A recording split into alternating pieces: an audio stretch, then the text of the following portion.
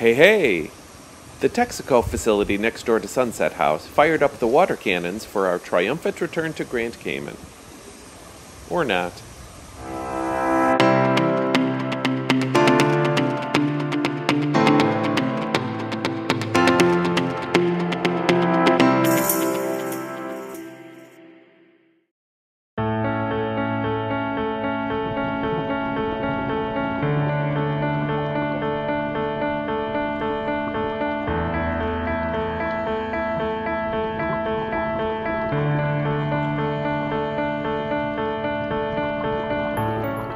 Leslie and I first bonded over flamingo tongues when we started dating, and our first dive trip together was to Sunset House, so this video has a special place in our hearts. On land, Sunset House is a fully functional dive resort.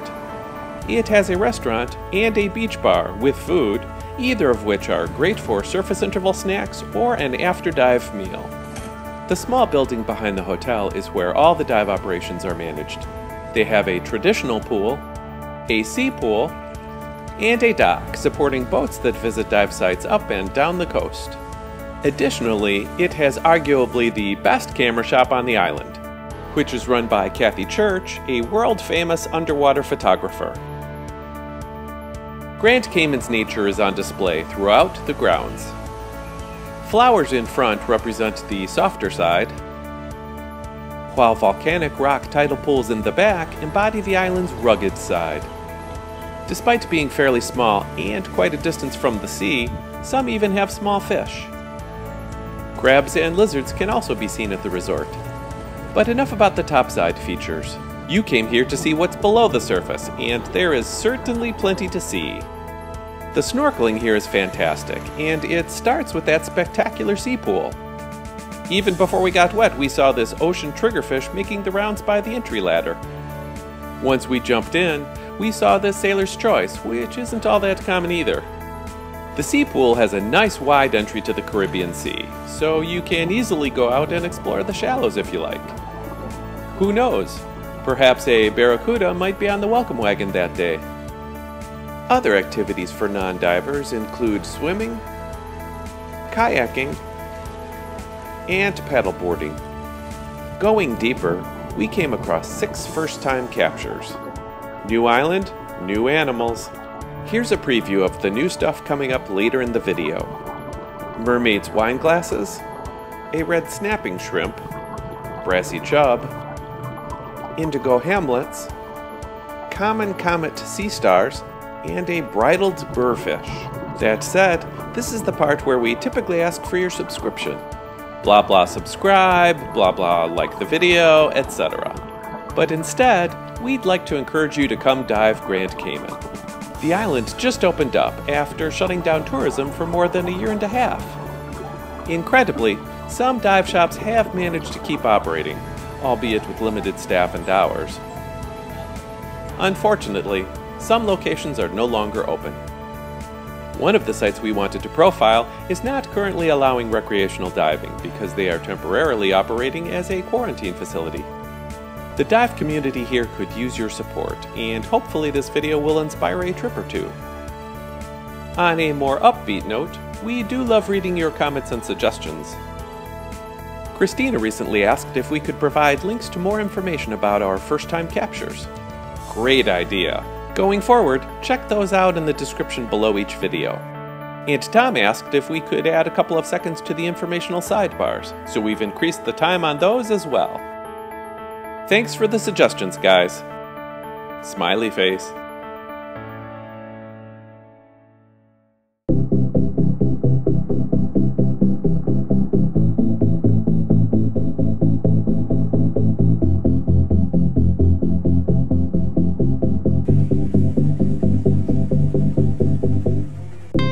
Sunset House is located at the southern end of Grand Cayman's western coast. Although there are shore diving sites around the island, most are concentrated on the west end, which is also where most people stay. As such, directions on Grand Cayman will start from the middle of West Bay Road in the 7 Mile Beach area. For Sunset House, take West Bay Road south. The road splits into 2 lanes just before Eastern Avenue, so get in the right lane and go straight. At that point, the road changes names to Church Street and winds along the coast. Continue on that for 1.7 miles. When you see the salmon-colored curb on the right, slow down and turn into the driveway just before the building with the same color. There are over 20 parking spots in back near the beach bar, some with shade and some without. The advantages of resort diving are many, and Sunset House offers quite a few. There is a small dive shack where you can rent equipment or arrange for a boat dive. Most divers set up their gear along either of the cement walls leading away from the dive shop. A few trees provide shade here as well. At the end of those walls are rinse tanks and a shower. Bathrooms are at the far end of the beach bar. There are a couple of entry options. Most shore diving is done from the sea pool, which is a short walk to the right from the gear setup area. You can take a giant stride, or, if you prefer, there is a metal ladder with 4 steps, plus a little rocky area at the bottom that you can use as another step. When you're ready, swim out through the gap in the seawall and start exploring. There are alternate entries directly in front of the seawall. Arrows point to safe giant stride locations that are deeper than the sea pool and are paired with longer ladders to climb back up. Note that the ladders are stored away during bad weather or excessive surge.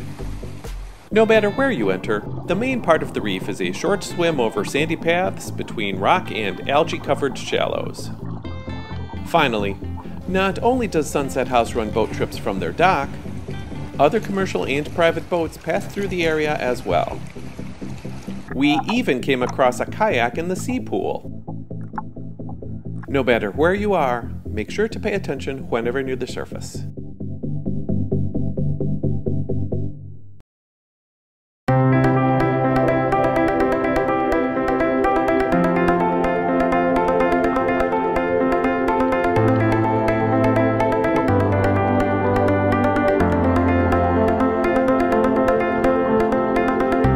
Swimming out at 300 degrees northwest will put you on the reef, and 120 degrees southeast will get you back to shore.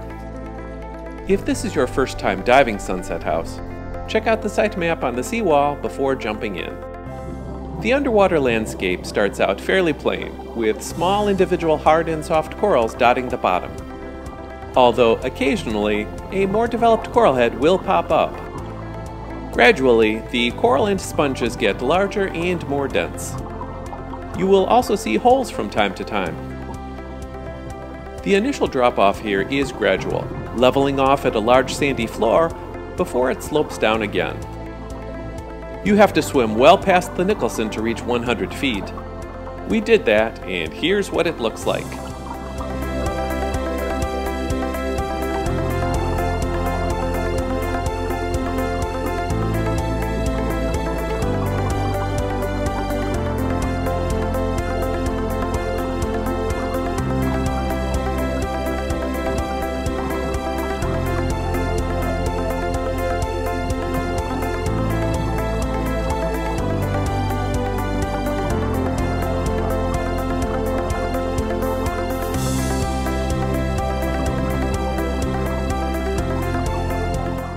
Unfortunately, Grand Cayman has been experiencing a bout of stony coral tissue loss disease. Depending on when you see this video, it may be in remission or gone, but we wanted to share some of its devastating effects on parts of the reef. That said, Sunset House was in much better shape than some of the northern sites, with healthy coral throughout the reef. Fortunately, there are plenty of other, more positive highlights at this dive site. We could probably do an entire video on just the sea pool. There are tons of cracks and crevices in the walls along the edge where little critters live and fish like to eat. Its sizable bottom has sand, rocky areas, and even a little debris, all of which attract different animals. The opening to the ocean is very big, allowing all sorts of animals to come and go, so you'll never know what you might see. In contrast to the live mermaid we saw on Bonaire, there is a 9-foot tall mermaid statue straight out from the sea pool in about 60 feet of water at the bottom of a sand chute that cuts through the reef. Non-divers and anyone else can see a smaller replica next to the Sunset House pool. The mermaid looks out over a large flat area with more sand than reef. The edges are dotted with small oases full of coral, sponge, and fish. The middle is home to thousands of brown garden eels. A short swim in the direction of the mermaid's gaze lies the LCM David Nicholson wreck at 65 feet. Although it is more or less just a shell at this point, there is quite a bit of life both growing on and swimming around it. If you start your dive from the alternate entry area, or feel like a longer swim from the sea pool, there is a very large anchor to the left of the dock area sitting in 55 feet of water. That too has some life around it, as we saw a small school of barjacks and a porcupine fish, as well as the expected coral and sponge growth. As you make your way back from the reef, another area to explore is the rocky coastline. Sometimes the surge makes this difficult, however when it's calm, there are lots of interesting areas to investigate. Another reason we like this site so much is that there are a lot of sand chutes. In the shallows, they can be wide and flat. But our favorites are long channel runs with well-defined walls several feet high. Swimming low through those is like flying through the canyons in Top Gun or pod racing on Tatooine. Epic.